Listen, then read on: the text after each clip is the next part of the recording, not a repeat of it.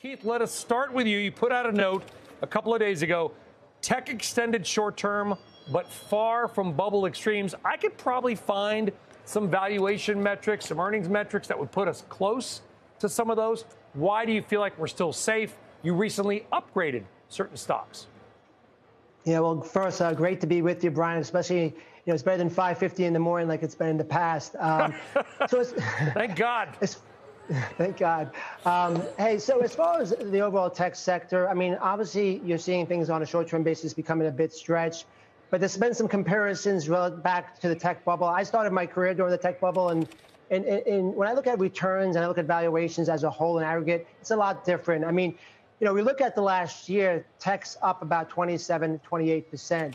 The year into the tech bubble or to the tech bubble peak, we were up over 100%. And then we also had multi-years of this. We have to remember tech was down 34, 35% last year, and a lot of that rebound is happening now. Valuations are certainly rich, around 27 times on the S&P technology sector, but that's about half of the valuation back during the tech bubble. And I think something that's important and kind of something that shifted our view somewhat is that when we had this kind of, AI moment or iPhone moment, I think a lot of corporations now, even if we have an economic slowdown that we still expect, they're going to still have to invest in tech or feel or there's a fear they would be left behind and become obsolete. So I think the earning trends, the reason why you're in tech is for earnings. I think those earning trends relative to the market will continue to stay stronger for over the next year. We talked about it earlier at the top of the show, Keith, and it was Cheryl Young's stat. I'll probably butcher it, but I'm going to say it was like 95% of the S&P 500's return was just 10 stocks. I get it. If you own the S&P as an ETF, you don't care because you're making money regardless.